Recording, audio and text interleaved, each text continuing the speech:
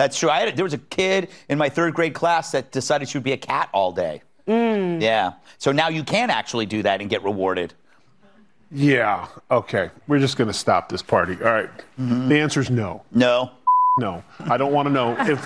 If someone comes up to me and they can't say, hi, I'm Daryl. Yeah. I'm like, hi, my pronouns are, the wind of me walking away from them will knock them over. What's up, everybody? Major Retired Richard Ojeda here. And well, there was a kid in my 3rd grade class that acted like a cat all day. So I guess that sort of thing is being rewarded. Greg Gutfeld, the Hermie the Elf-looking jackaloon on Fox, had his own little group of sad misfits bellyaching over pronouns on a recent episode of Fox News Gutfeld. And if my kids came home and said, Daddy, my pronouns is this, this, and this, yeah, my pronoun would be ass whooping. Like, Yeah. I will sit in detention with you. I'll bring cake and pie. Okay?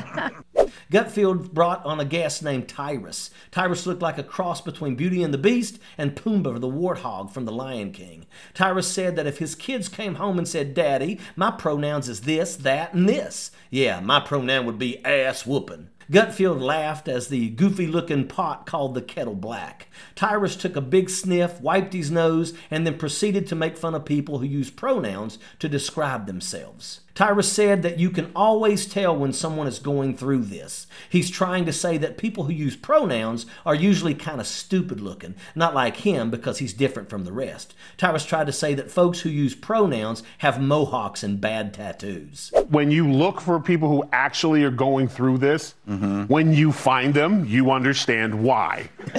They're always the same. They have the same look.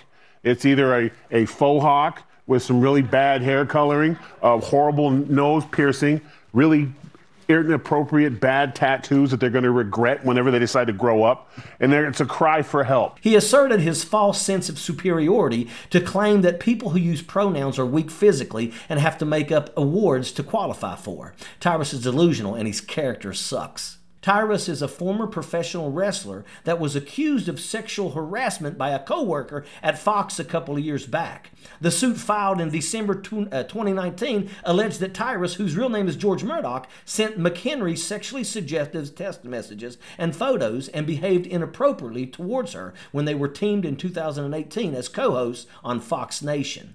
It went on to cost Fox some money, but apparently it was not enough. Greg Gutfeld is a despicable human being for bringing this perverted bullier of women in front of the cameras. Did you think that everyone has forgotten about it, Greg? You pathetic worm. Hopefully everybody finds out what a disgusting piece of garbage you are for associating with this predator. And that's a fact. Sappers clear the way, airborne all the way.